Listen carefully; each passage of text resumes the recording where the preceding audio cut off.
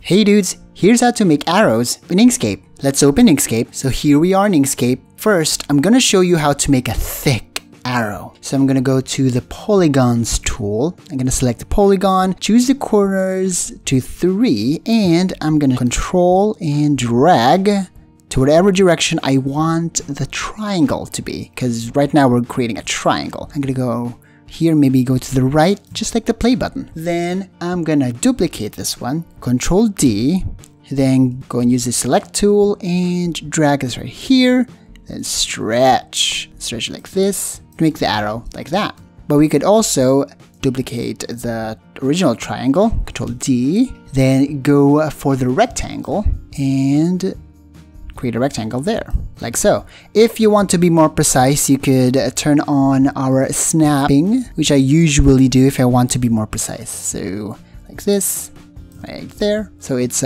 more centered. But of course, these are still separate objects and you must combine them to make an actual arrow for you. So let's select these. Let's duplicate this though, and Control plus. Now you have combined the shape of an arrow. As you can see, yep, it's a combined thing. Okay, let's set these aside. So next up is something more slimmer, but more flexible, if you might say. First, let's go to our Bezier Curves tool and draw a line. You could make it a straight line, curved line. I'm just gonna make it straight for now. Hold Control and click and click.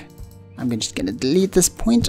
There. Okay, let's make this a little shorter because it's a little too long for me right now. Then, while your line is selected, go to Stroke Style and go to the markers. This one would show you the pointers that you can use on the original or the first point you went to. And here is where the arrow is gonna come if it's on the second point. So my point is, when creating a line or curve, you usually start with the first point. That's the first point, where you can choose one of the markers there. Then, the second point is going to be the destination point, which you also can put markers there too.